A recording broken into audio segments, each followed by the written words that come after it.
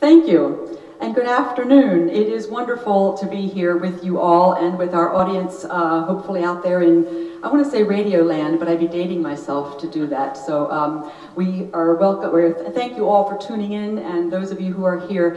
The group in front of us, for those who can't see, we have the Calvary Lutheran Bell Choir. We are so grateful to have a live audience, we can't tell you, even though we need binoculars to see you because of our social distancing, which is all to the good. Thank you. Did I say that? Thank you. Kendra, thank you, Calvary, for having us. This is our only concert this season, and we are just thrilled to be here.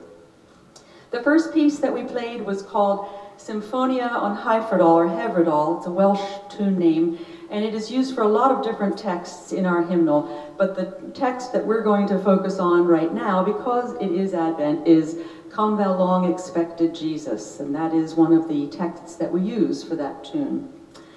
Staying with the Advent theme, the next piece we're going to play is an arrangement of O Come, Emmanuel, or Veni, Veni, Emmanuel. And this is the Mannheim Steamrollers version that has been arranged for solo handbells by Heather Keith.